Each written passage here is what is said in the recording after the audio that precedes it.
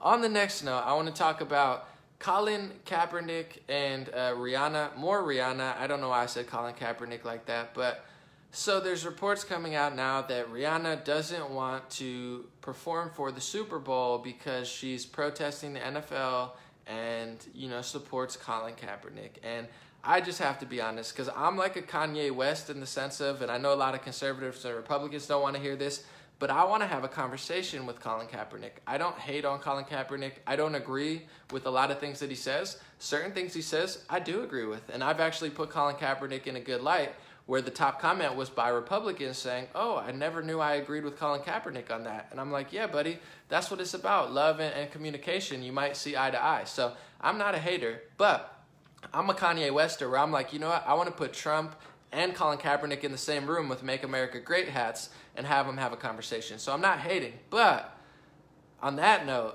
for Rihanna, it's just so strange to me that, you know, Rihanna comes from, I believe, the Caribbean. I forget what island, but she's an island girl who moved here. If you listen to her in interviews, you know, she's very, her English is broken sometimes. Like, she's a very blessed individual, let's put it this way. She came to the United States and made over $200 million, according to many reports. She's got almost $250 million.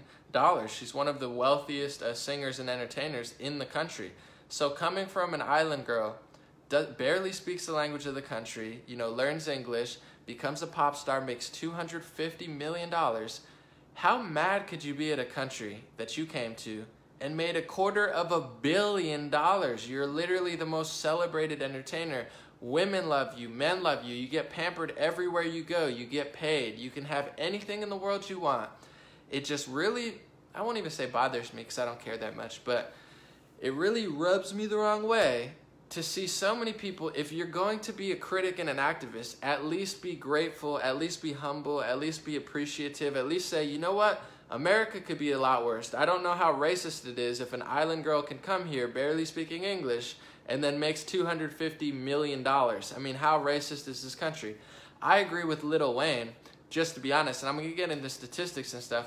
I agree with Lil Wayne's approach. When they ask him about Black Lives Matter and they try to pull him into the Kaepernick stuff, Lil Wayne says, why you put a label on it? This cop did something messed up and he should be held accountable. Like, you guys are trying to put this political agenda and a label on something. Like, he's like, Lil Wayne's like, it's not that deep to me. This police did something messed up. But Lil Wayne has very deep perspective where he says, you know, when I was young, he was 12 or 13 years old, he shot himself.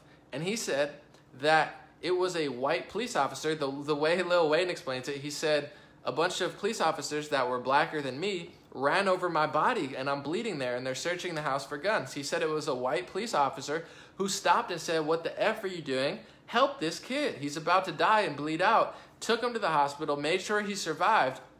A white police officer saved Lil Wayne's life, and police officers who are blacker than Lil Wayne didn't care about him. So Lil Wayne is forever, you know, like, first of all, he's like a gang member, he supports gangs and stuff, and I don't even disrespect that. Do your thing. As long as you love America, you're gonna be a good citizen. You know what I'm saying? I show love. But Lil Wayne says, I don't hate all police. A policeman saved my life. I don't hate all white people.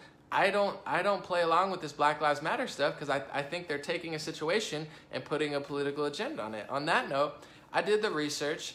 According to, you know, FBI statistics who take all homicides into consideration, on Black America, in the community, or in homicides in general, 0.02% of people were killed by the police. You're talking about 0.02%. So that's the amount of people. They put a microscope on this 0.02%. And I'm not saying all lives don't matter. I'm not saying black lives don't matter. I'm not saying that every life isn't important. I'm not saying that that percentage is not important. But what I find very hypocritical about Rihanna is she says, I'm not going to, first of all, she's got $250 million in America. I'm not going to perform at the Super Bowl because I agree with Kaepernick. But what does she do? Who does she collaborate with? She collaborates with rappers who talk about drugs. And opioids are killing tens of thousands of black people per year and tens of thousands of white, Latino, and Asian people per year. Opioids and drug use is on the rise. Suicides are on the rise. Depression is on the rise. It's because people are doing way too many drugs. I'm going to be honest. If I did cocaine and heroin and I did pills all the time, I'd probably be a psychopath too. I'd probably be mentally ill, depressed, and suicidal. I'm not, because I don't do a bunch of drugs like that. Luckily, you know, we've all had our problems, we've all had our issues. Everybody gets depressed sometimes. But one of the biggest killers in the United States now is drug use. And Rihanna works with artists who nonstop promote drug use. One of the biggest killers in the black community, besides heart disease and drug use, which of course they're not going to talk about, is crime. It's people murdering people. It's not police murdering black people. It's people murdering themselves. And this is true in the white community too. The police murdering people is not a huge statistic. And I'm not like a shill for the police. I think police can be corrupt. I think anyone could be corrupt. I think police do a lot of good stuff. I think some police do a lot of bad stuff, and bad police should be held accountable. I'm not saying that they're above the law, and I have been the victim of corrupt police before, so I know they exist. I know they have power trips. That's not what I'm saying, but if you really want to help the black community, you're going to talk about all issues. You're going to talk about the tens of thousands of people murdering each other, but Rihanna doesn't want to talk about that. Kaepernick doesn't want to talk about that, and not only does Rihanna not want to talk about that, but she works with artists who promote that message. So she says, oh, I'm going to not perform the Super Bowl even though I have $250 million for this 0.02% of black deaths and people American deaths. But I'm going to work with artists who promote the reason that 50, 60, 70% of Americans are dying every year, preventable deaths. I'm going to work with artists who promote that because that's what people do. That's what the celebrities do. That's what the music community does. That's what leftists and Democrats do. I'm not saying Republicans and conservatives are perfect. There's hypocrites on that side too. But the whole leftist ideology is a fail. And honestly, I could think of nothing more damaging to the black community or the white or Latino community than the message that these artists promote. And the message that the artists that Rihanna works with all the times, the message that they promote, which is no self-accountability, no self-responsibility, the destruction of families, the murdering of other people, the taking of drugs, the complete lack of like anything spiritual or moral. I don't know that anything is more damaging than that. So it's not that I don't want to have a conversation with Kaepernick. It's not that I don't agree that there's a problem in the police force. It's not that I don't agree that there's a problem in our communities. It's that they put a microscope on something that's not the big scoop, and then when you talk about the big scoop, they say, no. If you talk about that, you're racist. If you talk about that, you're disagreeing with me.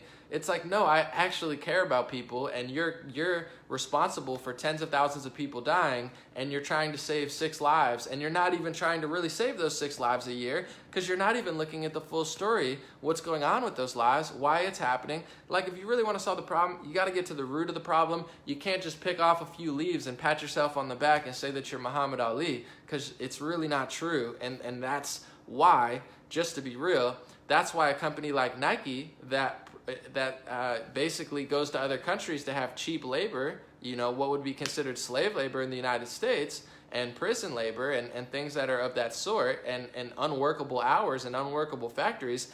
That's why a company like Nike, who works with those people, who is, you know, very oppressive, or at least supports oppression in other countries for extra money, that's why they're going to work with Kaepernick, because it's easy activism. It's commercial activism. It's mainstream activism, because it's not really helping anything. It's actually making the problem worse. And you could be a hypocrite. You could, you know, hurt people while you promote it and act like you're, you know, MLK, Malcolm X. So that's my big scoop on that. You know, God bless Rihanna. God bless Colin Kaepernick.